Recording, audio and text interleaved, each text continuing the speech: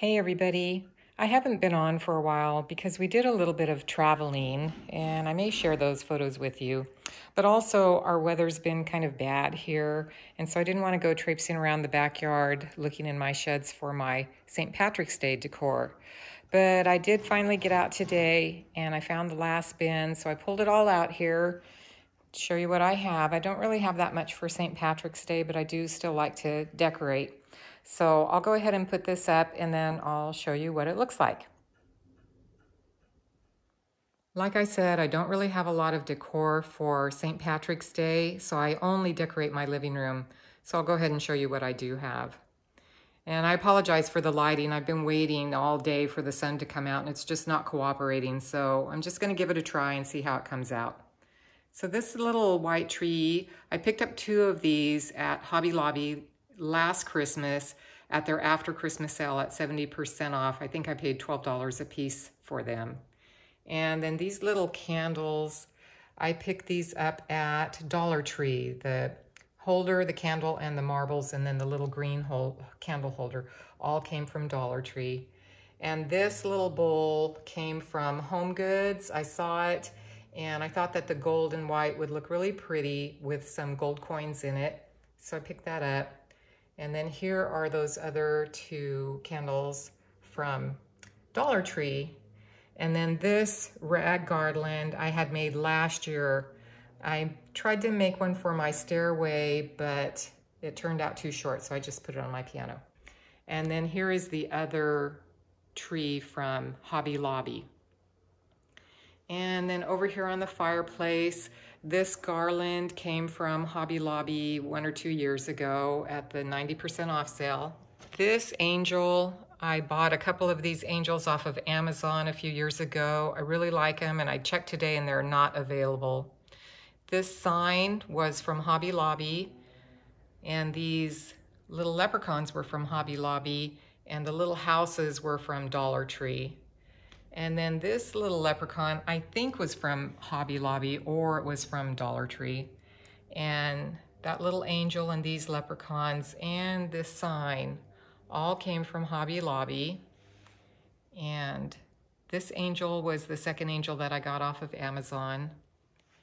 This vase came from Joann's and the flowers came from Dollar Tree and the pick was from Hobby Lobby.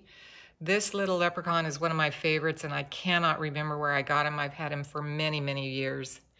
And this welcome sign came from Michael's. And this little sign was from Hobby Lobby. And then here's another one of those vases from Joann's.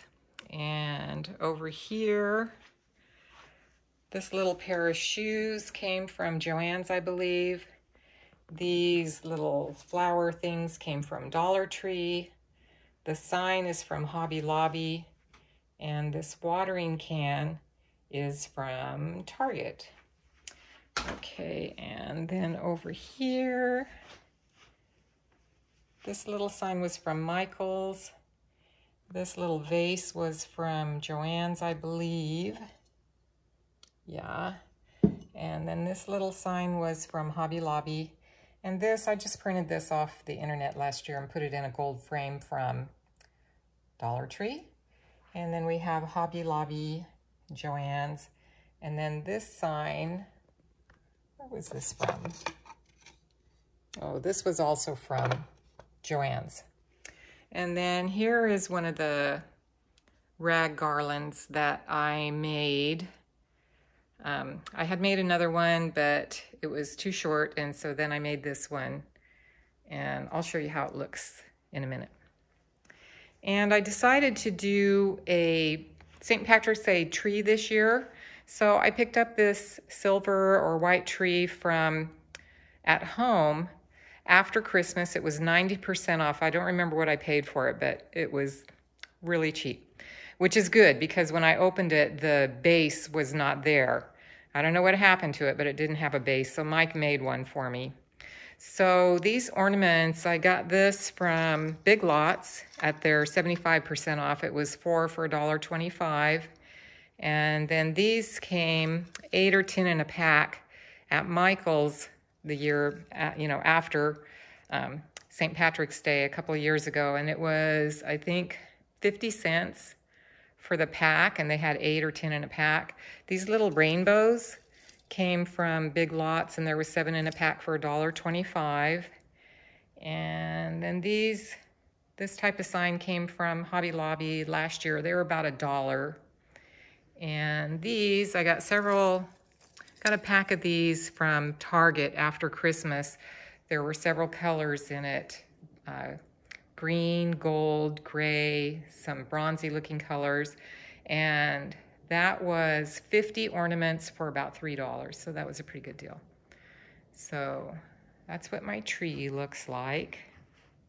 Oh, and these little bitty ones.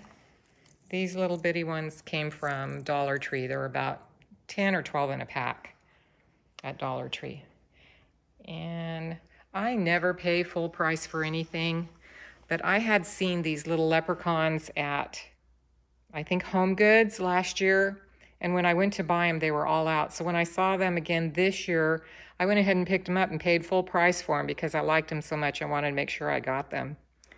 And then I had made a couple of these plates with Irish poems on them. And I think plates are passé now, so maybe I'll remake them on maybe a wooden round or something. But I like the poems, so I'll keep them for now. And these I did on my Cricut. I just wanted to try my hand at making those. So I did those last year or the year before on my Cricut, just with some cardstock and then some label paper. I printed it and then cut it out on the Cricut. And then these pillow covers came from Amazon a couple of years ago. And then this is the other wreath that I made for St. Patrick's Day. I decided to use it as a candle ring with this big candle holder that I got at Joann's. I think I paid about $10 for that, which is kind of more than I like to spend, but I thought it was really pretty.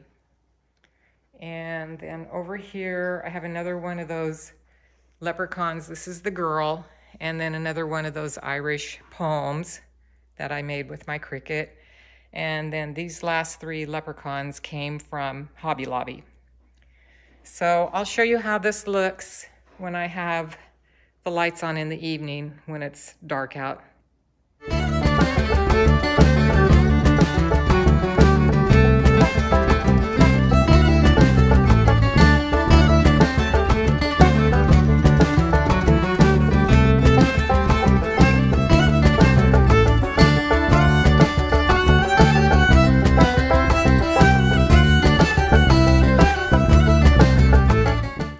So I hope you enjoyed my St. Patrick's Day decorations.